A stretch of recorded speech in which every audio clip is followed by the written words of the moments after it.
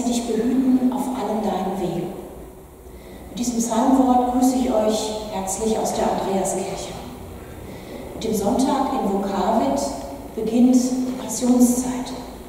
Heute werden die Weichen gestellt für Jesu Weg. Das Evangelium, die Geschichte von der Versuchung Jesu in der Wüste, ist ein Moment der Entscheidung. Jesus muss sich entscheiden und wir mit ihm immer wieder auf unserem Weg zwischen Sattsein und Sehnsucht, zwischen Sicherheit und Wagnis, zwischen Macht und Ohnmacht. Jesus sagt, wo 2 oder 3 in meinem Namen zusammen sind, da bin ich mitten unter ihnen.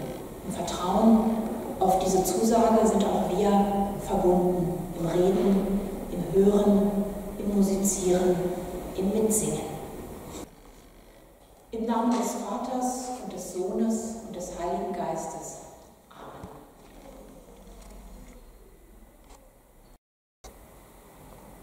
Jesus ist von Johannes in den Wassern des Jordan getauft worden. Danach erzählt Matthäus im 4. Kapitel. Danach wurde Jesus vom Geist in die Wüste geführt. Dort sollte er vom Teufel auf die Probe gestellt werden. Jesus fastete 40 Tage und 40 Nächte lang. Dann war er sehr hungrig. Da kam der Versucher und sagte zu ihm, wenn du der Sohn Gottes bist, befiehl doch, dass die Steine hier zu Brot werden. Jesus aber antwortete, in der Heiligen Schrift steht, der Mensch lebt nicht nur von Brot, nein, vielmehr lebt er von jedem Wort, das aus dem Mund Gottes kommt. Dann nahm ihn der Teufel mit in die heilige Stadt. Er stellte ihn auf den höchsten Punkt des Tempels und sagte zu ihm, wenn du der Sohn Gottes bist, spring hinunter. Denn in der Heiligen Schrift steht, er wird seinen Engeln befehlen, auf ihren Händen sollen sie dich tragen, damit dein Fuß nicht an einen Stein stößt. Jesus antwortete, es steht aber auch in der Heiligen Schrift, du sollst den Herrn, deinen Gott, nicht auf die Probe stellen. Wieder nahm ihn der Teufel mit sich, dieses Mal auf einen sehr hohen Berg. Er zeigte ihm alle Königreiche der Welt in ihrer ganzen Herrlichkeit. Er sagte zu ihm, das alles will ich dir geben, wenn du dich vor mir niederwirfst und mich anbetest. Da sagte Jesus zu ihm, weg mit dir, Satan, denn in der Heiligen Schrift steht, du sollst den Herrn, deinen Gott, anbeten und ihn allein verehren. Daraufhin verließ ihn der Teufel, und es kamen Engel und sorgten für ihn.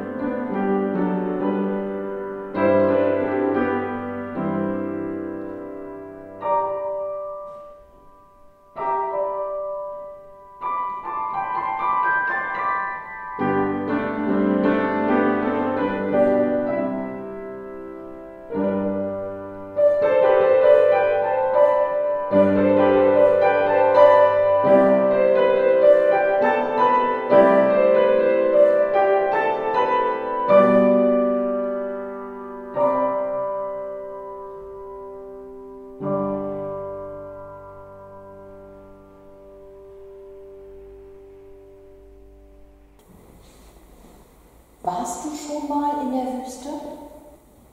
Bestimmt. Wüste ist Einsamkeit, totale Stille, ist Mangel und Dürre. In der Wüste bist du ganz und gar zurückgeworfen auf dich selbst. In der Wüste fragst du dich, was ist wesentlich? Wie kann ich leben? Wie kann ich überleben, inmitten von all den Steinen.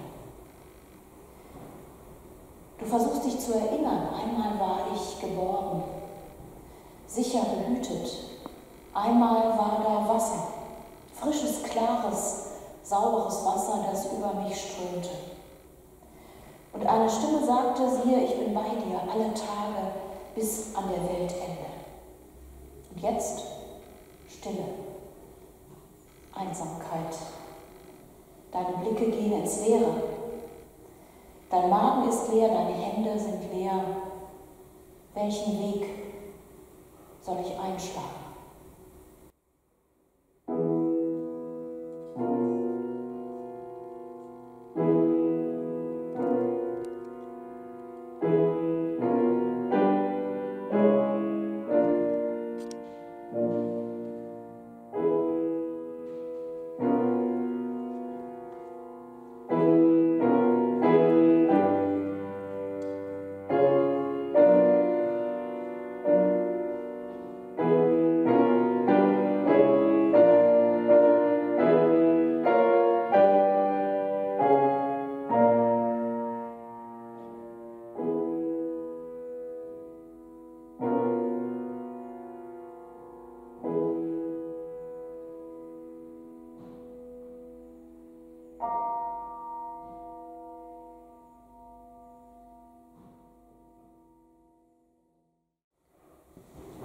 40 Tage und 40 Nächte verbringt Jesus in der Wüste. Hier soll sich etwas klären und entscheiden. Wer bin ich wirklich und was ist mein Auftrag? Um 3 Versuchungen geht es in dieser Geschichte. Die Versuchung von Sattheit und Wohlergehen, die Versuchung der Sicherheit und die Versuchung der Macht. Alle 3 Wünsche sind auch in uns sehr mächtig. Mächtig ist dieses Verlangen in uns, dass unser Leben glücken möge, dass es uns an nichts fehlt. Mächtig ist der Wunsch, dass wir vor Schaden bewahrt werden. Mächtig ist der Wunsch, dass die Macht über diese Erde in die richtigen Hände gelange. Da ist die erste Versuchung. Wenn du Gottes Sohn bist, so sprich, dass diese Steine zu Brot werden. Schaffe den Menschen Arbeit und Brot, Kleidung und Wohnung, versprich ihnen Wohlstand und Glück, dann werden sie dich lieben. Jesus bestreitet nicht, dass der Mensch Brot braucht. Das steht auch im Herzen des Vaterunsers. Unser tägliches Brot gib uns heute. Und doch verzichtet er mitten im größten Hunger nach 40 Tagen Fasten auf das Brot. Ich will den Glauben der Menschen nicht durch Brot erkaufen. Ich will euch einen Gott zeigen, dem ihr nicht nur da vertrauen dürft, wo euer Leben gesättigt ist mit Gutem, sondern auch und gerade in der Wüste. Dann, wenn euch etwas fehlt, wenn ihr Sehnsucht habt, wenn euer Leben an Grenzen stößt, im Leiden, in der Krankheit und in den Todeserfahrungen. Zum 2. Mal versucht der Teufel Jesus. Wenn du Gottes Sohn bist, spring herunter von der Zinne des Tempels. Liefere ein Wunder, beweise, dass du Gottes Sohn bist. Er wird dich schon auffangen. Und der Teufel ist sich nicht zu schade dafür, sogar die Schrift zu zitieren, denn er hat seinen Engeln befohlen, dass sie dich behüten auf allen deinen Wegen. Und sie werden dich auf Händen tragen, damit du deinen Fuß nicht an einen Stein stößt. Nein, sagt Jesus auch zu dieser Versuchung. Er entscheidet sich wieder gegen ein Wunder. So wie später am Kreuz, wenn die Umstehenden ihn wieder herausfordern werden. Wenn du Gottes Sohn bist, steig herab vom Kreuz, dann wollen wir an dich glauben. Jesus entscheidet sich gegen einen Weg in Unverletzlichkeit, gegen ein Leben, das vor dem Tod gefeit ist. Er macht Gott nicht zum Notanker, der ihn aus jeder leid- und gefahrvollen Situation heraushelfen soll.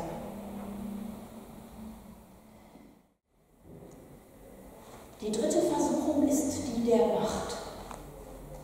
Ich mache dich zum mächtigen König, wenn du mich anbetest und mir dienst, sagt der Versucher. Wie grauenvoll es ist, wenn Menschen die falschen Herren anbeten. Das haben wir in unserem Land zur Zeit des Nationalsozialismus erfahren. Jesus entscheidet sich dagegen, sichtbare Macht, womöglich noch mit Gewaltanwendung, auszuüben. Stattdessen wird er sich die Freiheit nehmen, der Stimme der Liebe zu folgen, sich an die Seite der armseligen, ohnmächtigen und Schwachen zu stellen.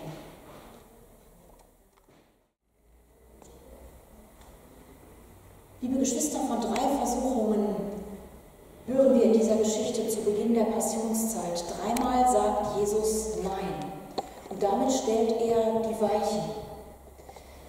Er entscheidet sich gegen einen Traum vom Leben, bei dem es vor allem um vordergründiges Wohlergehen, um Sicherheit und um Macht geht.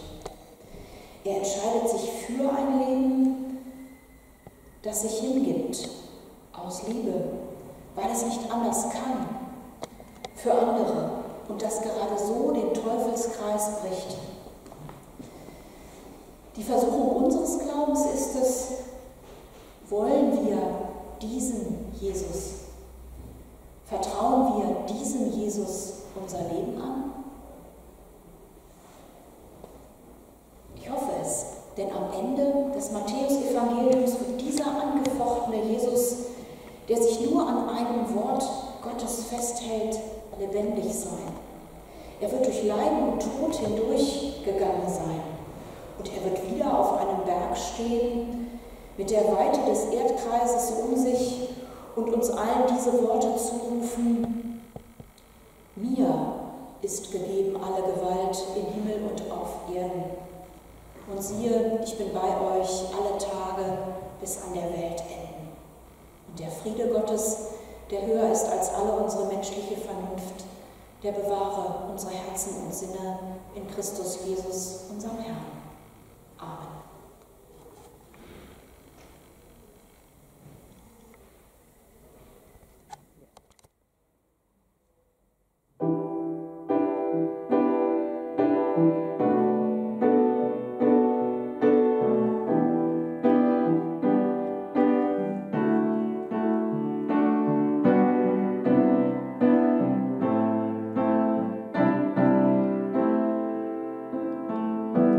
Wer auf Gott